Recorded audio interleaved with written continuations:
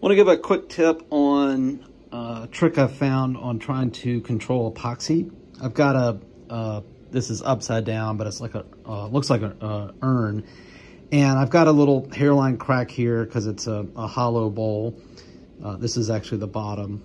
And one thing I want to do is try to keep the epoxy that I've put in here really isolated on the crack. So I put a ring of hot glue right around it as close as I can.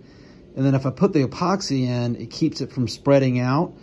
And then the hot glue just peels right off, and I can use a chisel or something else to clean up the epoxy really quick and really easy. I put a little tape here as a best practice in case I drip. As you see, I got a little drip right there, and it just cleans up.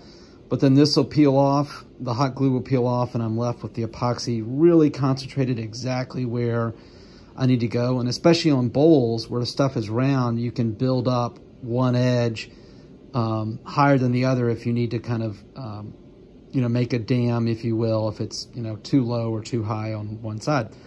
Quick and easy way to control how you epoxy.